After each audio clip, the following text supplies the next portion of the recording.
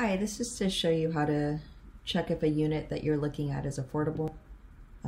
So let's say you go to Bob.ai and you want to look for a unit here. So if you're looking at this unit, for example, you see that it's a 4-bedroom and it's $20.95. So you could enter the address that you take from here. So I'm just going to copy this address.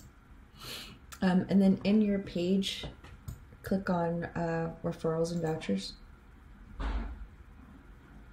Under the action, go to renter profile. In renter profile, you can scroll down to the affordability calculator. Now I'm just going to paste the address that I had on there. And this is suggesting that the address is in Heath.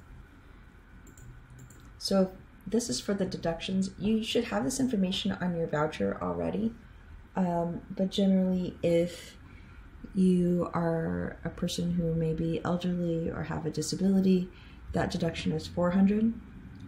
If you have children under the age of 18, that deduction would be $480. So you can multiply that by each child. And then the gross annual income, let's say it's $12,000. Again, this should be on your voucher as well. Estimated utilities for the unit.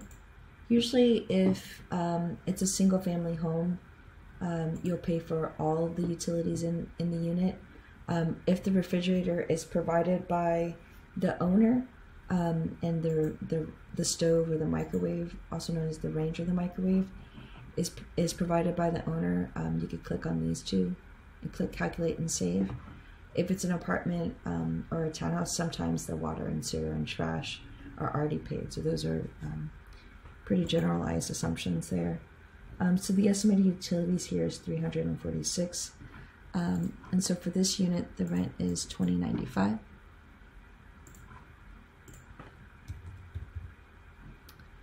And the unit is a 4-bedroom, and my voucher size is also a 4-bedroom. So I can click on check affordability. In here it says success. This unit is affordable. And this will tell me what the HAP to owner is. So it looks like the full HAP would be paid by the housing authority in this example. And you could check the utility loans details here. Thanks. And let's say I found a different unit on Bob.ai that I wanted to take a look at. So this one is $3,200. Similar, but it's a 5-bedroom. I could still go here. 1010 Fredonia. So 1010 Fredonia. Same deductions. Now I'm going to select that it's a 5-bedroom. Calculate and save that. See how the utilities go up. And then I check this again, $3,200.